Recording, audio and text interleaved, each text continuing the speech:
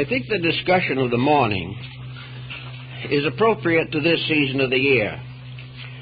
For while it is not essentially a devotional talk, it, I think, gives us some new dimensions and new recognitions of values in the descent of the Christian tradition. And in order to summarize the situation, we'll make an outline of the problems involved, but it is impossible in the time available to study the matter in depth. All we can do is mention a few of the outstanding circumstances. Up to the beginning of the 4th century, the Christian faith was very largely distributed in rural districts, in desert regions, and the churches and communions were isolated from each other. Most of the members of these groups were illiterate, and there was no actual organization or integration of what might be termed the basic doctrine. As 300 years nearly had passed, the isolated regions had developed not only their own peculiar viewpoints, but had already passed through several generations of conformity. The opinions of certain leading minds in these areas became orthodox and were perpetuated generation after generation. But in the different areas, these doctrines were not identical, and in many cases not even similar. Each had its own interpretations, each had a combination of tradition and, we might say, romanticism, and the situation drifted along like this until an important occurrence took place, which was to change the whole shape of Christendom. In Alexandria in Egypt, which incidentally was the seat of the first seminary for the instruction of Christian priests, in Alexandria there was a very pious man by the name of Arius. This man differed from the prevailing doctrine of the Alexandrian synods. He decided that he could not conform with the teachings of the presiding bishop of Alexandria, whose name, incidentally, was Alexander. The bishop and Arius got into very serious conflict, and time went on, and there was considerable partisanism. Some of the bishops agreed with Arius, and this caused further consternation and discomfort to the presiding patriarch bishop. So, finally, he called a synod in Alexandria, in which about 100 bishops and other leaders of the communities gathered and officially excommunicated Arius. The debate was largely concerning the essential nature of Christ. The problem was that Arius believed that Christ was a spirit that overshadowed and entered into the life or body of Jesus at the baptism. Alexander took an entirely different point of view and declared that in Jesus Christ, God himself as a person, personally incarnated. Well, it was an abstract problem and was one of many that have arisen in the descent of the faith. But in any event, Arius was excommunicated, anathematized, declared to be a heretic and a traitor, and an incarnation of the Antichrist. This might have been all right in a sense, as far as Alexander was concerned, but he had made one serious mistake. He had brought a very major controversy into public consideration. The story went all through the various Christian communities and seems to have inspired a series of other schismatic groups rising up with their own interpretations of these difficult subjects. Gradually, the Roman Empire became involved in a major dispute which threatened to break out into physical violence. In 313 A.D., the Roman Emperor, Constantine the Great, had issued an edict to protect the Christians. There was to be freedom of belief within his domains. This was all right until this particular problem arose, and it looked as though the Christian community was going to be involved in a civil war, persecution, and other difficulties. Constantine, therefore, sent messages to both Arius and Alexander, asking them to reconcile their differences. They refused. He tried in every way possible to use his royal authority, but this was totally rejected. So after due consideration, possibly with the assistance of his secretary, a Christian convert of Eusebius by name, he hit upon a plan. He was going to call the entire Christian world together in one great council to declare and decide upon what they all could agree upon. The result was the convening in 325 A.D. of the great Council of Nicaea. This council, which met in what is now a Turkish town, brought together about 600 bishops, presbyters, and their attendants and associates. Constantine entertained them all at his own expense, gave them living quarters and everything necessary, and appointed Eusebius as the secretary of the council. This seemingly was met with a certain amount of obedience, though not with too much enthusiasm, by most of the representatives of the various churches. Here we had these people, many of whom disagreed with each other, and before really they had settled down to consider anything, most of them had written private letters to the emperor, accusing one of the others of something.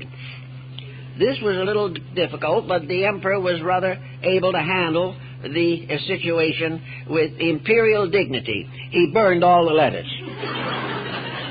Having disposed of this situation, he convened the council and addressed it in person. Now, it is probable that while most of those present had no interest in the emperor whatever, and did not care what he thought, there was one situation they couldn't entirely neglect. He had the power to be very difficult if they insisted on irritating him. So finally the council settled down. The principal recorder of the council was Eusebius, and unfortunately he had very little to say. Not very much is known as to the actual workings of this council. Many historians have been up against it, and Eusebius' principal work, the Ecclesiastical History, gives no clear indication of what was accomplished. It is known, however, that the Congress met, that there were many debates and discussions, and some way, somehow, the problem of unifying the doctrines came into focus. Now we have to go back a little bit to another part of the situation. These old bishops and others who came to the council, some, by the way, passed on en route and never got there. They were the oldest people in their communities and the most venerated, and in most cases, each one had a doctrine very largely his own. There was no New Testament at that time, but each of the little churches had some kind of a relic which they regarded as very sacred. In most instances, this relic was a book, or a part of one, or a few pages of one, or a few lines of one.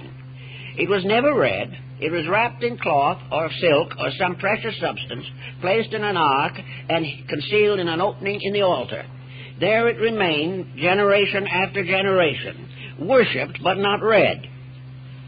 Against this situation, there were a number of traveling priests and bishops who wandered up and down the countryside, visiting these small churches. These visitors brought with them the news of the great Christian community. They told about world affairs, they told about the various conditions of the churches, and they also recited some parts of Scripture, or some legend, or some story they had heard relating to the life of Christ and his apostles. In this same book of Eusebius, by the way, there are a number of appendices by other early Christian scholars, and one of them is quite interesting. It is a list of the 12 apostles and the 70 disciples of Jesus Christ. this list is all named, numbered, and where they came from. And we know that the 70 has always been very important. But it is not noticed, at first at least, that it occurs in the numbering of the apostles and disciples. In any event now, these various prelates in their little local communities brought with them, at the imperial request, these fragments of sacred writings which had belonged to them, or transcripts thereof. In some cases it is believed that the message was brought orally by the representative, who may not have been able to make a transcript. But in any event, all of these ideas were put together. And then all of the various records, everything that was brought to Nicaea, relating to Gospels and to sacred writings, were put together to be considered for the compiling of a Bible. Now, this again is not clear in Eusebius. No one knows how this selection was made, but it was a rather arbitrary one, and certain works were included and certain works were excluded by apparently a system of voting. In any event, at the end of it, these sacred writings were divided into two stacks: those that were most generally accepted and voted as affirmatively divinely inspired, those of doubtful origin or rejected works, which were put to the other side. After the decisions had been made, and what we know now as the New Testament had been decided upon, the question is, what happened to the other books? This is a very moot question. Some feel that in all probability they were destroyed. Eusebius, however, does not say they were destroyed. It is quite possible that a number of the delegates went back to their own communities and continued to follow their earlier personal conclusions and convictions, and that the actual decision of the Nicene Council was not followed completely. Out of the Nicene Council, however, there came the first manuscript forms of the Bible. Probably the most famous of these is the Sinaiticus, which was found in the monastery on Mount Sinai. It was for some time the possession of the Russian government and was later purchased by the British Museum. This is not a complete version. Parts are missing because the monks had already begun to throw away the old vellum as waste paper. But most of it was saved, and it is probably one of the most valuable manuscripts in the world. In this we have the gradually integrating outline of the present form of the New Testament. It was in Greek, and the chances seem to be very good that the writing was actually done in Alexandria. Alexandria was the seat of the first, second, and third important leader of the Christian community, and also an area of scholarship where scribes and translators could be found to do the most difficult works with considerable skill. And now the question arises, what happened to the books that were not accepted? Were they rejected because truly and obviously they were not inspired? Were they rejected by uncertain votes? There is a report that some were partly accepted and partly rejected, and that in some instances those accepted only got in by one vote. But the fact remains, what happened to the ones that didn't get in at all? It has been believed that these have to be classified under two general headings. The first is the heading in which surviving works are known. About 30 of the Christian apocryphal and apocalyptical writings are extant. There are a number of fragments also that have been recently discovered. To add to these, perhaps the most important of all sources are the ones referred to by the early fathers prior to the Nicene Council, but never found. They are a number of quotations attributed to Christ and his apostles from Gospels that have never been rediscovered. It is not likely that the early church fathers fabricated these lines or these sections or these statements, But whatever happened, perhaps their sources were destroyed after the Council of Nicaea. In any event, there is probably a considerable group of sacred Christian writings that exist only as names and short quotations in the writings of other church fathers. Some were particularly well informed in this particular area and quoted many writers whom we do not know today. The next problem would be to try to determine the fate of those which did survive in some way. And here we have what we call the Christian Apocrypha. At the present time, approximately 30 books are known, in addition to the more complete scriptures, which in the early printed editions did include some of the books now regarded as dubious.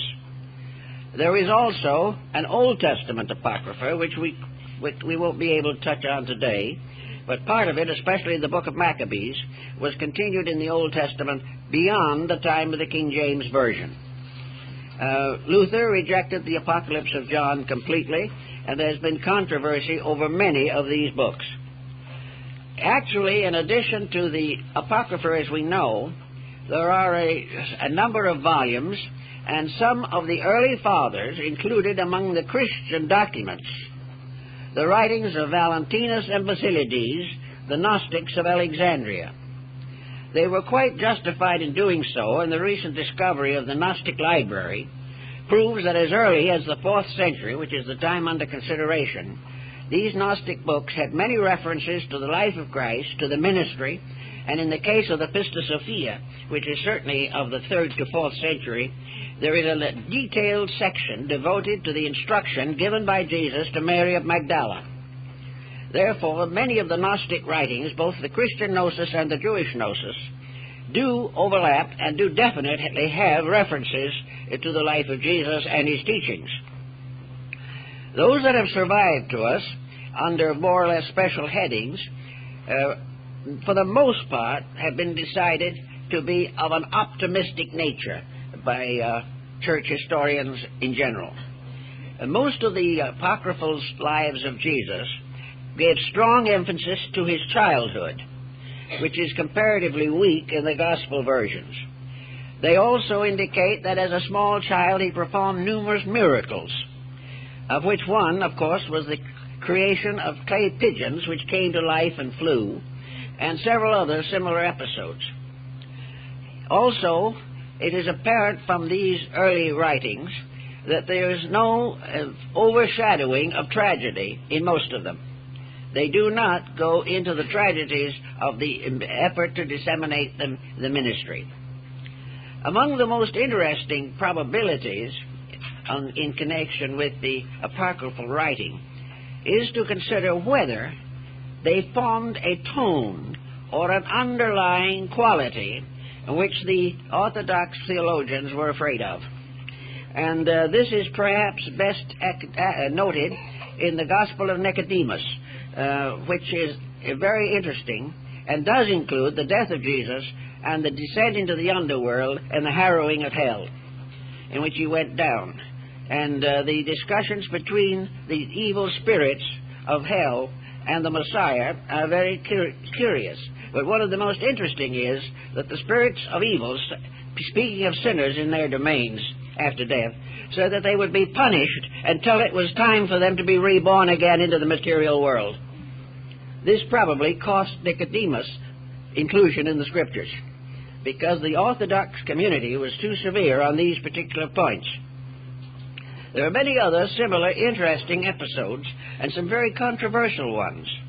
One of the most interesting and stimulating groups consists of the letters of Paul and to Paul in relation to Seneca.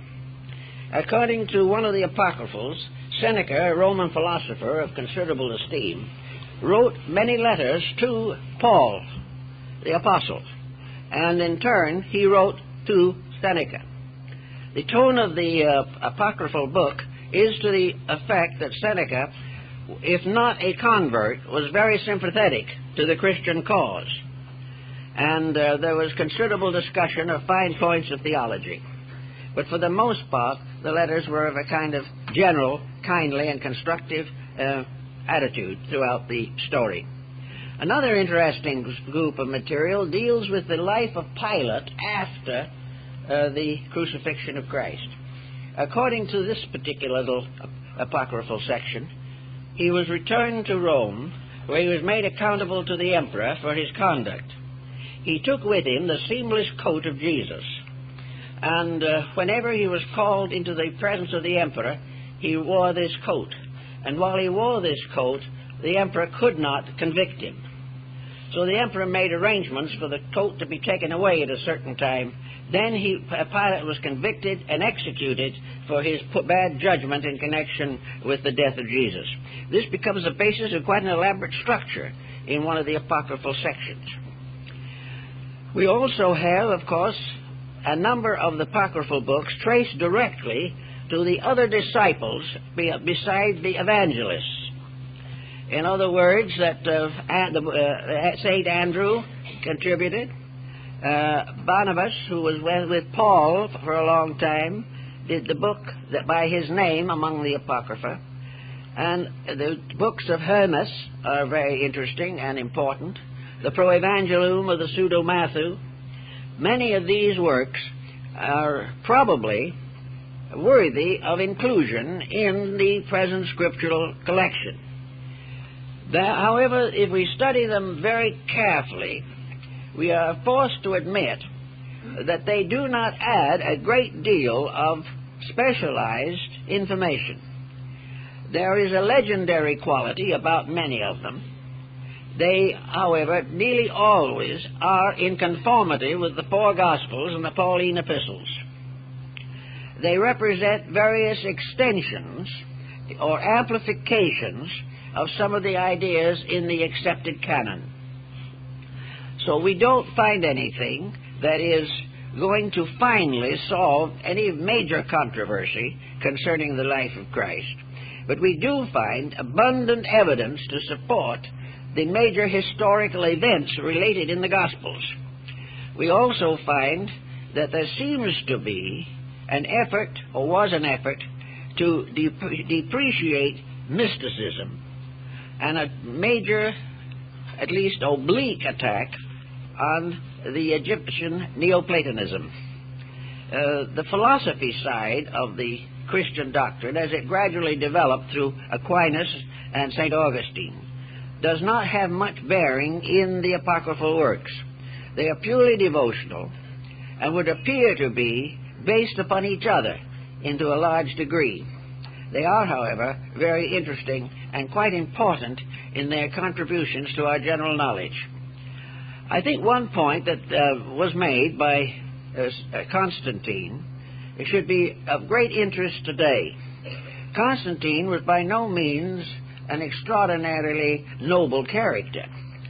Constantine was probably interested in Christianity primarily as a means of supporting his control of the empire. He was not a particularly virtuous man. In fact, he was either convicted or accused of a great many rather despicable acts. He was not able to be initiated into the Eleusinian mysteries in his own country because of his bad reputation. But Constantine did have one very interesting remark to make, and it was in about 320 that he made it. And it was a remark that I think is of still a great importance. He said, "Why does this new religion place so much emphasis upon theology and breaks itself into splinters due to its theological differences, when it was evidently intended by the founder, as found in the four Gospels, to improve the moral life of man, to increase his spiritual insight, and to advance the cause of universal brotherhood without consideration for various sectarian differences?" Now, coming from a man who was not baptized practically until his deathbed, this is a very interesting thought. And it seems as though we can take that thought and precipitate it into the history of the Western religions and find how many times antagonism, suffering, have been caused by theological differences. Differences which had little or nothing to do with the daily life of a good Christian. So in this time, perhaps, in these difficult days that we are in at the moment, it would be wise for us to recognize what Constantine saw, and several other things that perhaps were shown to him clearly by Eusebius, who was, of course, also responsible for the Nicene Creed, the creed of his own church, little church, which was finally imposed upon all of Christendom. According to Constantine, the unity of a religious group, the unity of religion within an empire or a country is essential. The presence of a religion in a country is absolutely necessary. Now, regardless of how we may view him, he was a practical man. He said, when religion is debased, the government of a nation becomes impossible. That as long as people are divided concerning their belief in God, they are also going to be divided in everything else. Now, these thoughts probably come essentially from Eusebius, who was the mouth for Constantine on his religious matters. But Constantine agreed with them, justified them, and promulgated them, and insisted upon them. He could look back upon the Roman period in which the Christians were thrown to the lions in the arena. He had already, long before this, declared religious tolerance throughout the empire. Now he saw that this religious tolerance was permitting individuals to variously distort religion to the advancement of their own conclusions. Constantine, not being a philosopher, not being essentially a mystic, probably had very little insight into the deeper and more subtle values of spiritual conviction. But he did see the effect of various religious mistakes upon the secular life of humanity. And those who came after him recognize his importance in the great council which he convened, but have paid very little attention to his thoughts about what religion was to be in the life of mankind. It's all summed up in his one major overthought. They needed Christianity in the Roman Empire to hold it together, and all the rest was an expansion of this concept. Now, it was also true that there had already been a considerable amount of conflict, misery, and suffering caused by religious differences within the boundaries of the empire. So what Constantine was anxious to have accomplished was that there be a uniformity of belief, that the Christians were to get together and decide what they believed for once and for all, and having decided it, lived it. This was the important consideration. So the Nicene Council had its part to play, but at the best as we know it from the records of this, which are, as I say, very meager, there is very little indication that the various delegates went back and fulfilled the expectations or hopes of Constantine. They went back to nurse their wounds and bruises, and had a position very similar to that of a politician today who finds that his constituency no longer agrees with him. They were in this kind of a situation. For 250 years, some of these little churches had followed their own beliefs. 4 or 5 generations of leaders had believed those very same things. The present incumbent believed these very things, but he was supposed to go back to his congregation and say he was wrong. Well, this is hard to do. Politically, it's almost impossible. If you have made a mistake, you defend it at all costs in order to save your own reputation. And this happened in a good many cases. But all in all, there was an improvement. There was a general recognition of the 4 Gospels, and although by the end of the 4th century A.D. there probably were not a dozen copies of them in existence, the influence and implications of them through the more advanced clergy was being felt completely throughout the empire. It was a time in which what we know as the beginnings of formal Christianity, and we then moved from the ante-Nicene period to the post-Nicene fathers, who began to expand. The ante-Nicene, those before the Council of Nicaea, were, might we say, apologists. They were trying to get along with a non-Christian environment. They were therefore, as in the case of Clement of Alexandria and Origen, forced to make certain compromises. They couldn't really come out and call everybody else wrong. So they were careful to try not to offend everybody. But after the Nicene Council, the apologists faded away, and the propagandists moved in with everything they had, and insisted upon this uniformity and conformity of belief. Now, if it is true, as which it looks as though it was, that from the very beginning there was also a stream of mysticism, which perhaps, if we can hazard the thought, was carried along largely by the so-called rejected books. With most of the books no longer in existence, we do not know the full details, but the limited quotations, the small fragments that have come down to us in the writings of the Church Fathers, who were able probably to trace the originals, would indicate that there was a definite mystical content coming into the Christian faith at a comparatively early date. The apocryphal books, particularly those dealing with the life of Christ, also indicate a greater use of miracles, many wonderful happenings that have never gotten into the Orthodox Gospels, strange circumstances, natural phenomena, and all kinds of mysterious, mystical, almost magical elements.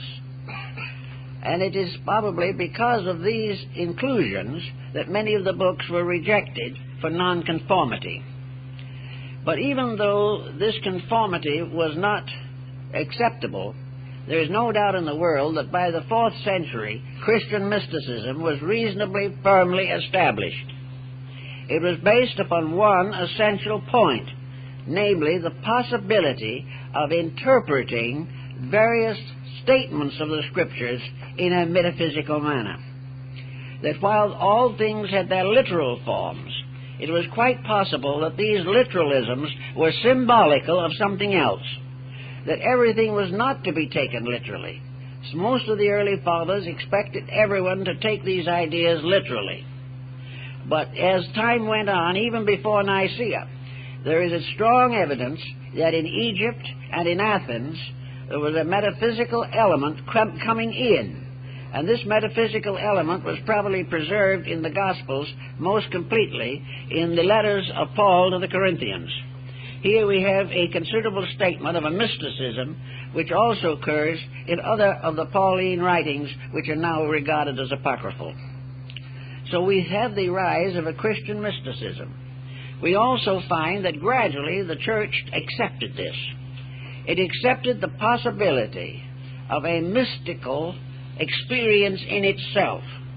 And gradually the canonization of prominent Church Fathers depended on one of two factors, either martyrdom, which was the larger one, or a mysterious mystical experience of communion with deity. These two were the basic elements which contributed to canonization. Now, Christian mysticism has come down to us today. It has come down to us within the Catholic Church and also within the Protestant churches. In both of these communions, the mysticism has been largely censored by the doctrines of the sectarian itself. But in spite of this, a constantly increasing mysticism is evident. Now, one of the reasons why mysticism comes in is because with the passing of time and the changes of history, literalism loses dignity. Today, things that were accepted without question 100, 200 years ago are simply no longer tolerated. Interpretations that are completely literal have run against scientific, philosophical, and theological objections. So we have a tendency, which began at the very early time, to interpret all of the essential principles of religion in a mystical manner. This is also justified by the actual words of Christ himself. For he tells on one occasion that if they destroy the temple, he will rebuild it in 3 days. And someone said he means the temple of his own body. And this is an example of the departure from a literalism to an idealism that was compatible with the gradual advancement and unfoldment of human understanding. We also find that throughout the apocryphal books, there are to be found a number of apocalyptical experiences of beings lifted up into communion with deity. The only one of these books that survived in the Holy Scriptures, the Apocalypse attributed to John. But there was one by Peter, there was one by Paul, there were several others by other disciples, and some by early church fathers. These experiences seem to be an effort to recognize the spirituality of the universe. In the days of the Egyptians and the Greeks, the idea of a physical universe with nothing but a physical foundation was unthinkable. And even the fathers of astronomy, Ptolemy of Alexandria, for example, recognized the idea that the physical universe was the shadow of a spiritual world. It was something cast upon the face of nature, which had its origin in a divine purpose or a divine plan. So most of the apocalyptical visions found in the apostles and in the commentaries and the apocryphal works were based upon a system or concept of astronomy which had developed in Greece and Egypt and in Chaldea. We also realize that the apocalypse is very similar in its structure to the Muslim vision of the ascent of Muhammad into heaven. The idea is found also in the Kabbalah and in the early mysticism of the Jewish Kabbalists. In any event, the whole concept was, in all of these works, that the universe was a spiritual reality, that the physical forms that it existed were symbols, evidences of something greater than themselves. The point of view that the universe was created out of nothing was held for a time by the early church, but gradually relaxed away, because it was simply not possible to assume that something comes from nothing. But in any event, the main theme of the situation was represented by John in the Apocalypse, is that life is a spiritual mystery, that religion is the recognition of the reality of things unseen, that man himself is a spiritual factor moving through a spiritual world, but this truth is obscured by the restrictions of his own sensory perceptions. Therefore, the early communion had to believe and affirm, as is represented on the ceiling of the Sistine Chapel in Rome, that the divine power fashioning things, creating things, was in truth a deity, not merely a law, not merely a mechanics going on forever through time and space, that there was a divine mind and a divine consciousness and a divine soul behind the mystery of existence, and that the manifestation of this divinity was particularly summarized in the ministry of Jesus Christ. So that the apocalyptical books all have this flavor, but do not fully mature it. One of the reasons why they did not mature it was because to do so, they would have been required to accept certain non-Christian principles, already well known and in circulation in the areas. So it was best not to go into detail on this, but to maintain the simple fact, undeniable and irrefutable, that the universe is essentially a spiritual reality. Most of the apocalyptical writings assume this, the Apocrypha intimate it. And they also intimate in various ways the importance of the individual's acceptances of certain truths. I think we may also say that the apocryphal books contain a number of allegories like the accepted volumes, which require interpretation to even make reasonable sense. They are parables, they are symbols, they are myths, legends, all of which, however, are founded in the spiritual fact of man's existence in a divine plan. Now today there's another kind of controversy that has arisen, which is no longer relating either to the accepted Gospels or the possibility of enlargement through apocryphal means. The head-on collision today is between what we might term materialism and idealism. The non-believers of antiquity were regarded as heretics. The non-believers of today pride themselves that they are scientific intellectualists. They believe what they believe, just as all these little priests and bishops back in the 3rd century and 4th century believed what they believed.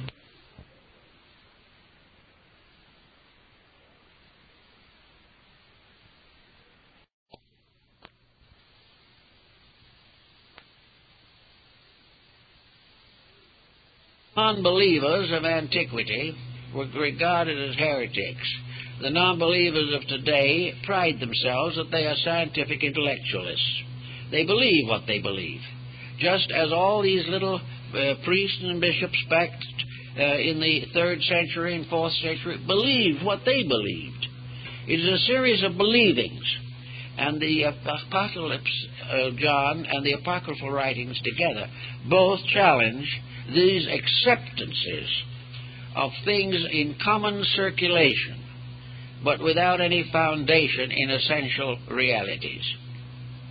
Even in the times of Origen and St. Athanasius, there was a certain misgiving about the acceptances of the past in its orthodox form, that because something had always been believed did not make it infallible. It was only infallible if it was true, and it was very difficult to prove or justify some of the prevailing beliefs which were holding control of public minds even in the 3rd and 4th century. Today we have another head-on problem, but we have not yet developed a Constantine to handle it. And this problem is simply that a world divided between belief and unbelief is in a very serious condition, because it provides the grounds for all kinds of fanaticism, terrorism, and disillusionment in every area of life. Constantine liked to believe and more or less affirmed the fact that these differences are simply relatively unimportant, that the only things that are important are the unities, the things which are generally accepted. Constanza, the daughter of Constantine, finally convinced Arius to come into some kind of a compromise decision with Alexander. And perhaps it was her charm, or perhaps it was her piety, for she was a Christian, that finally an arrangement of arbitration was achieved. But in this arbitration it was never consummated, because Arius died in Constantinople while on his way to be restored to his official dignities. This was the end of the one heresy, but it was the parent of many heresies that go on all the way through, not only the Christian faith, but most of the religions of the world. Every religion has had a council at somewhere along the line to try to straighten out its problems. And these problems are all based upon the lack of evidence that is generally acceptable concerning divine matters. To find an agreement between persons of different convictions, different ages, different races, different nations, these differences, how to reconcile them. Well, there's only one way that we have found up to date now in connection with this type of problem, and that is tolerance. The individual must recognize the rights of other people to believe according to their own beliefs. It is also very much more important to challenge the individual on the level of conduct, because there he can prove or disprove the integrity of his convictions. He may believe what he pleases, but his religion is revealed by what he does in action. And there can be no doubt that on this ground a compatibility is possible. If we judge a person by his merits alone, we can then have some confidence in his creed. The American Indian took this attitude completely. He never questioned the religion of a stranger. All he did was watch. And if the conduct was good, the stranger was good. And if he was good, the thing he believed had to be good. So that in this way, a lot of controversy was eliminated. Again, today we have the same problem that the Nicene Fathers faced, and namely that there are a large number of schismatic fragments of all the religions that break away on some point of difference.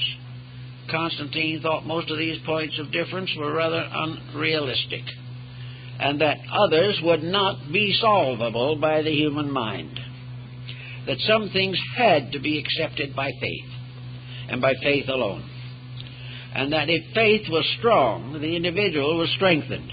If his faith was weakened, his morality collapses. So it is faith, but which must take the place of knowledge in the study of the ultimates. The ultimate nature of deity, the ultimate purpose for the world, the ultimate end of man. These situations can be verbalized into more or less parables or simplifications, but the facts are beyond human conception. And these facts are not necessary.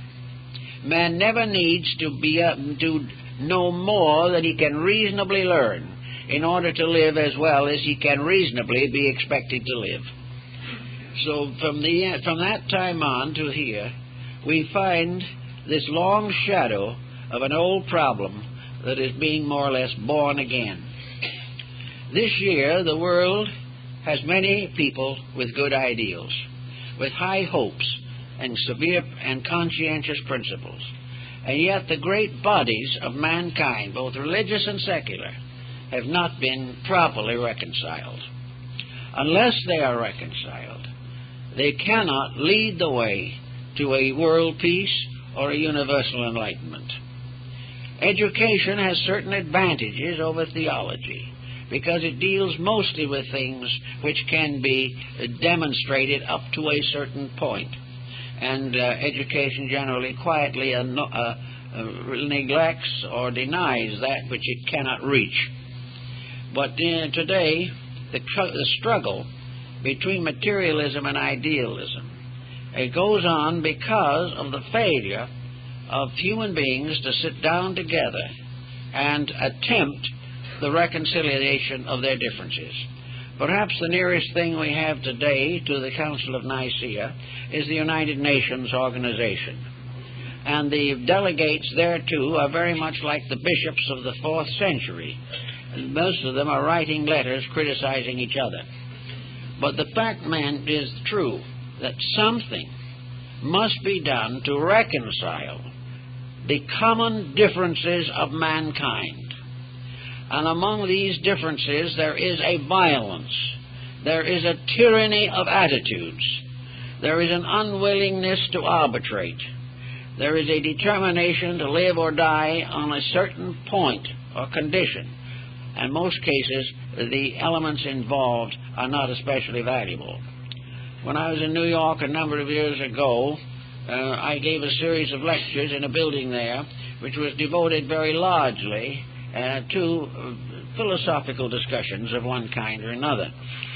And I learned while there that two very important sects of philosophical thinkers had wanted to use the facilities of this building. They had wanted to have the right to hold their own meetings there. But in both cases it was understood that they could not possibly do it if the other group was admitted. Even if it was a different day, a different place, a different time, if one was admitted, the other would refuse to come. And that was in the recent years. So this type of thing is slow in breaking down. There are evidences that it is becoming somewhat better.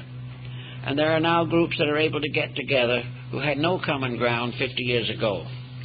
But the great problem still remains. The 4 or 5 great religions of the world all have essentially the same teachings.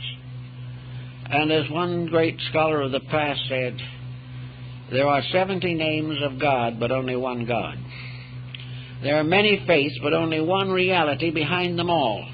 And we have been divided for centuries by names and words. We have thought if the word was different, they were talking about a different thing. But this is not true. The one great thing that we have to learn is the divine law governing life. And we have to learn to get together and serve that law together and in cooperative relationships. World Fellowships of Faith, I attended the World Congress of Religions and many other groups trying to work out these problems.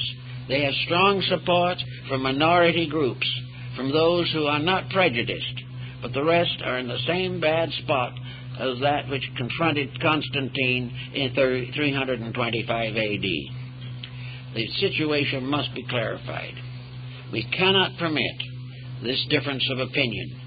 We cannot permit any unreasonable, unfair condemnation of an individual on a principle which does not involve ethics or morality or integrity.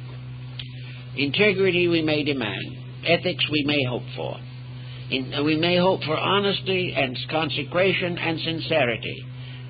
But we cannot expect complete agreement unless we broaden the foundation, enlarge the structure until it is inclusively possible to get everything into it.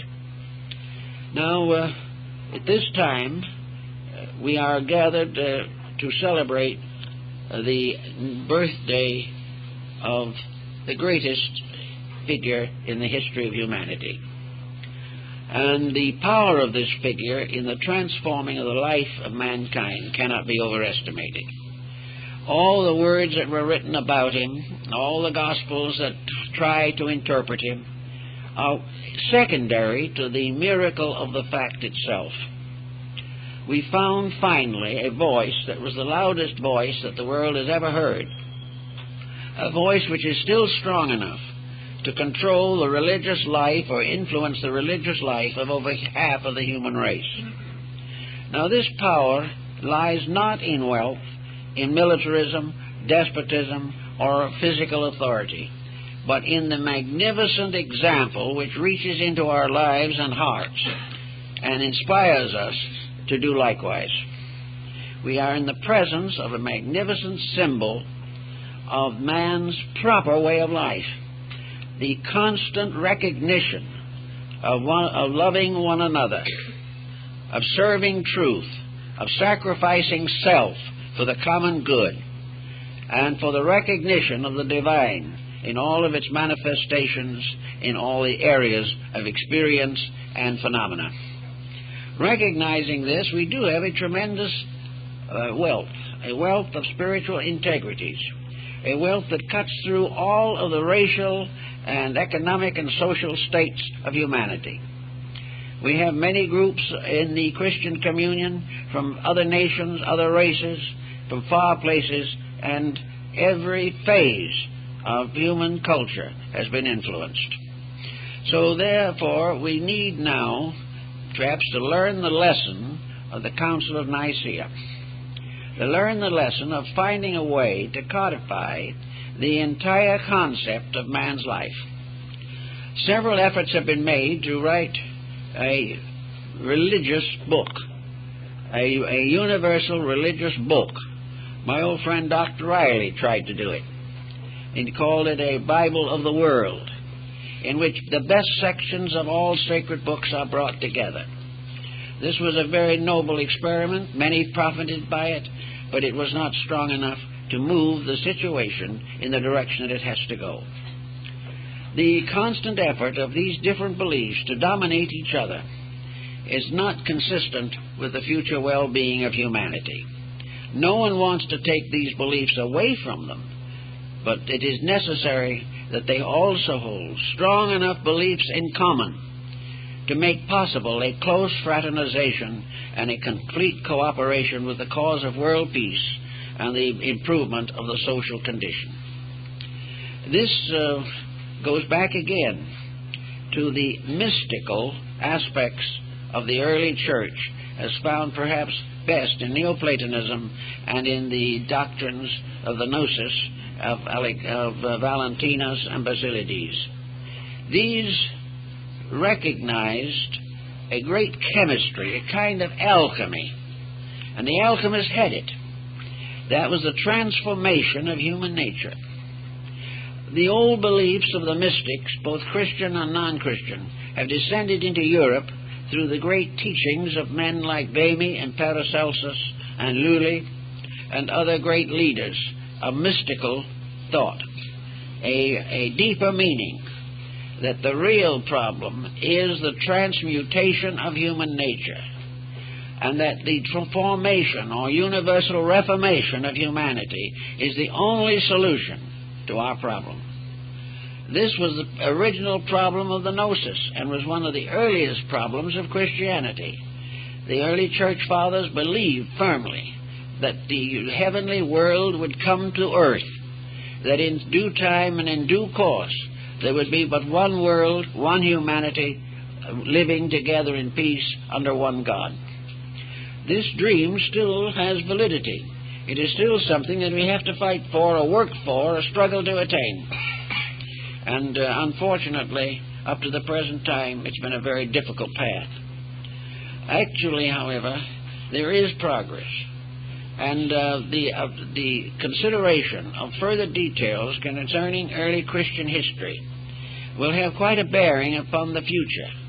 Because as we go back to the original revelation and get away from the interpretations, we find a more solid substance upon which to build a unity. Interpretations of all kinds can grow up around an idea, but these interpretations are very conflicting and often contradictory.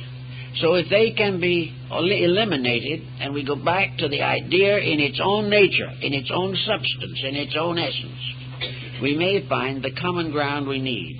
We have to strip off centuries of interpretation to rescue the dream that was in the heart of the Christian religion. We are doing it in slow degrees, but it is coming. And when the time comes for it to really play its vital role in the reorganization of human society, it is only reasonable to hope that it will unite with all other faiths in the common purpose for which they all stand, and will not hesitate simply because another faith has a different name. That we will no longer consider the heretics and the non-believers. We will rather recognize that these are terms in our own minds, but that everywhere, from the beginning of time, religion has had one purpose, and that purpose was the improvement of the inner life of man. This is the thing that is most important.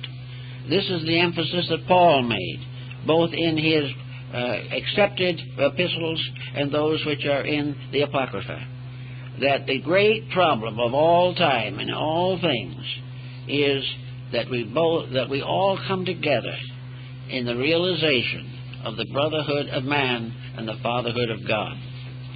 Until this experience comes, we are not religious. The Gnostic Christians and some of the others had a mystical baptism, which is implied in some of the apocryphal writings, but not clearly set forth. In this mystical baptism, the individual simply stripped off all of the garments of his believing and went back to the source. That he was to start as a little babe again. For while he might be a grown person in body, he was a little child so long as his inner life was not strong enough to sustain him. The purpose of the child is to grow into an adult in whom the power of self-determination is sufficient to guide life. It is only the individual who can guide his own life in the way it should go whom has any right to be regarded as mature or grown up in his concepts. So the ancient rites often reduce the person again to a kind of second child, as is the words of Jesus, that the kingdom of heaven is the kingdom of little children, and that these little children, growing up in the faith, growing up in idealism, growing up in integrities, would ultimately become mature, and in their maturity would work together with all of their kind for the preservation of humanity and the safety of those little children who had not yet grown up. Thus, the purpose of the entire situation still is what it was in the beginning, to answer a primary question, namely, is there a power of infinite good at the source of life? Is there a law that determines all action? Are there realities that cannot be denied? Are there laws governing personal conduct that cannot be violated without tragedy? And are these laws the representations of the consciousness of the creating power? Are we therefore living in a universe in which there is a lawgiver, and we are expected to obey that lawgiver? This is against the concept that is held by some, that we are in a universe of accidents and incidents, that there is no rule governing anything, that the individual while he is alive, and when he dies, he's dead, and that's all there is to it. This type of belief has made possible most of the miseries of the human race, and the idea that we must cling desperately to it, regardless of anything, is very much shadowed out again in the great argument between Arius and Alexander. Neither one would give a bit to the other. Neither one would admit that there could be anything wrong with his own interpretation of realities. As a result of that, the world has been locked, more or less, in a religious, scientific, philosophical, industrial, economic conflict for thousands of years. The answer seems to be that everything that happens points towards what is necessary. It points to solution, and the individual very often simply glosses over it very quickly for fear he might be tempted to solve something.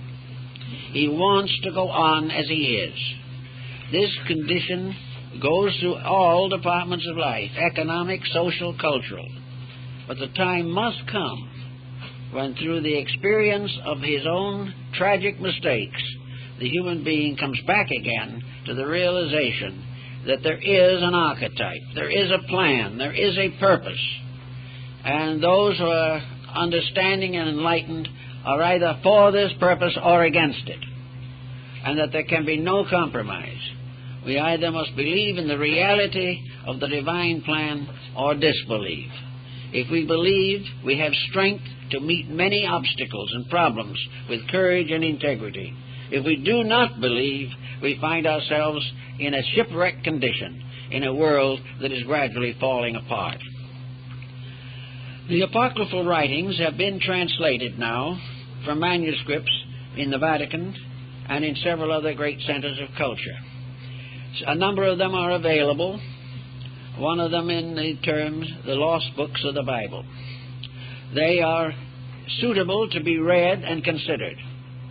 They do not contain a vast amount of new information.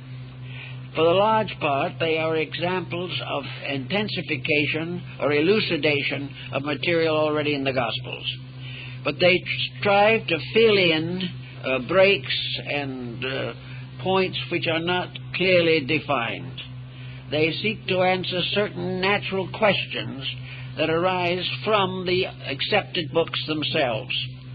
There is not as great a sublimity in them as there is in some of the recorded Gospels, but they do represent a striving after righteousness. They try to tell, sometimes almost like little children's fairy tales, things about Jesus and things about the lives of the apostles that make these apostles and persons more available to us in their simple friendships and in their ordinary actions and conditions. There we have, of course, a considerable discussion of the life of the Virgin.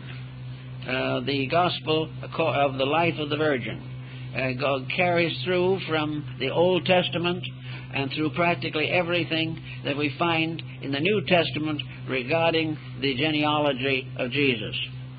We also have all kinds of little additional things thrown in to vitalize and make more interesting these classical accounts.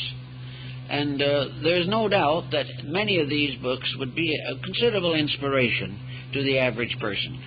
That they do indicate also that early there was a greater literature. But this greater literature, particularly in its more profound parts, is not present in the Apocrypha. The Apocrypha is a kind of commentary on the Gospels in substance, and with certain emendations, but with a slightly mystical flavor, a more miraculous approach, a reality of things that would be generally regarded today as magic or something of this nature. But the various divine personalities or worshippers or bishops are given powers and circumstances, and these in turn contributed to the Golden Legend, the first great book of Christian, we might say, mythology. Vortigern, in his Golden Legend, gives the lives of saints, the lives of martyrs. He is also the one who, for instance, gives us a clue to the sacred books of the Ethiopians. For there is another group of Apocrypha that we haven't considered at all, and that is books that arose in distant communions where the faith has remained unchanged for nearly 20 centuries. The Coptic Christianity of North Africa has its own commentaries, its own messengers, its own teachers and heroes, but it is still dominated by the Christian Gospels. So there are all kinds of side writings, some of them quite old, others simply representing the piety and enthusiasm of leaders of the 12th to 15th centuries. But in every case, there is something that gives a little new angle to the old problem. But mostly now I think we are all concerned with what is found in the Apocrypha as well as in the revealed Gospels or the accepted Gospels, is this great crisis, not as a prophetic thing. Some have tried to make this crisis a dated prophecy, particularly in the book of Revelation. But it is not a dated prophecy, it is timeless. The conflict between the individual and the pressures of the opinions of others, this conflict has always existed. The desperate effort to maintain uniformity, even at the expense of progress, has also survived to us from the past. I think we do need, very definitely, a new concept of basic interpretation. We do not need to touch the Scriptures themselves, but we need to create a text dealing with the use of them in the immediate problems of international affairs. We need to help people in this world to recognize that they shouldn't drive a car under the influence of alcohol, that they should take care of their children properly, that they should produce entertainment that is fit to see, and that always the man is responsible to a divine law and a divine purpose. But he will not serve that purpose or that law unless he believes in it. And in lacking belief, he must live with the consequences of his disbelief, and this consequence is very serious. So as then, so now, for nearly 1,800 years, the Christian authority has been diminished by feudalism.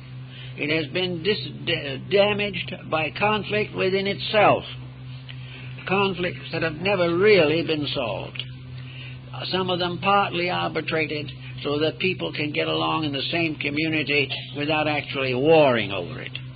But still, in the lives of many people, their own peculiar creed is true, and all others are untrue. As long as this remains as it is, the munition makers will have a busy day. as long as we permit differences in our personal convictions to destroy friendships, break up homes, and damage characters, we cannot blame others for the difficulties that follow. We are now very much in need of what Constantine recognized so long ago. We need of getting together all of those of good spirit and letting their power be available to that more legitimate leadership, which might in turn finally solve the present problem.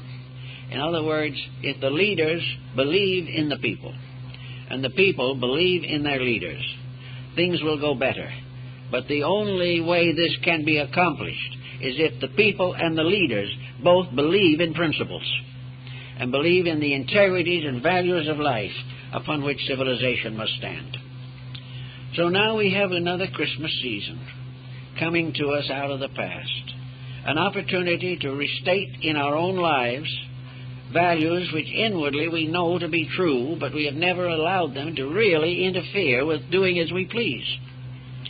The time has come, I think, to think of Christmas more as a rededication, a recognition of an eternal value, a value which we can reject and perish or accept and live. That the teachings that are essential were not essentially given to the world by only one teacher. Honesty is a world conviction. Kindness is a world conviction. Buddhism is waiting for the Lord Maitreya, whose name means kindness. And kindness is to be the coming Savior of mankind. Whether we call it the Lord Maitreya or the Messiah, it is the same thing. For it is the quality, the principle, and the energy which the word symbolizes that doeth the works. It is not the word. So everywhere we are waiting for world peace, world understanding, world cooperation. We are seeking to feed the hungry and fulfill all of those requirements which Jesus bestowed upon his apostles. And in order to do these things, we must begin to think in terms of solution and realize that while this may be a little difficult, while we may find it hard to give up some of our pet notions or to share our goods with the unfortunate, that in the long run it is the virtue of the truly religious person to work constantly against the selfishness in himself and to gradually recover from the blind spot which he has permitted to develop, in which he is able to live his daily life without consideration for the spiritual importance of the things that happen. The happenings of daily life are symbols of the quality of human attainment. And where the happening comes to sorrow, it means there's something wrong in the conduct of the person. A sorrowful, weeping world is a world that has departed from principles. It can only come back to those principles and survive. Therefore, at Christmas, we are constantly reminded of an eternal mystery, the mystery of the love of deity manifesting upon all planes of existence. And this so happens that if the love of deity is with us, our love should be with deity, with doing the works, so that in a little way at least, we are all bishops. We are all members of a kind of world clergy in which our dedication is primarily to the works of righteousness. If these thoughts can be strong in our hearts and minds at this time during the Christmas season, I think we will be more serious. We will still enjoy the good, but let us remember that when we give presents, and in a sense these presents are intended to represent rewards. The little boy who is naughty is not supposed to get a Christmas present. The grown man who is naughty is not expected or not able to claim a happy life, the respect and love of his friends and family. We are rewarded by the mysterious gifts of grace that react from our own conduct. And each individual who lives a little nearer to the truth will find in himself that he is a little nearer to peace, security, happiness, and world unity. These are the things that we must give consideration to, especially this year. For we see now that, as never before perhaps, the dangers of selfishness and materialism. They simply will not operate. And unless we are able to do a little better with the subject, we are going to drift along to one tragedy after another. It is not the name of the power we believe that is the most important. It is that our belief leads to obedience. That what we know to be true, we do. And this is the part of life that is important to us, because most of us do know better than we do. And if we do what we do know, we will know more. For each development of character releases from within ourselves a new wealth of mystical overtones and insights and understandings. So we'd like to wish for all of you this year a new dedication to the great principles of truth, new friendship, the ability to say more and more that there is no belief in the world that you are going to criticize, that you're going to do everything possible to help everyone live his beliefs in terms of the one truth behind them all. And that if we will overlook appearances and stay with principles, we can accomplish something for nearly everyone who comes into our lives. So having a deep insight into meaning yourself, into the realization that if we love truth, we will keep its commandments. And if we believe in Christ, we will keep his commandments. If we will kind of make this a living, firm establishment within ourselves, we'll have a better new year, and the whole world will be better. For there is not one single good deed committed by one person that does not contribute to the final perfection of the human race. So with these thoughts, our blessings are with you for this holy season.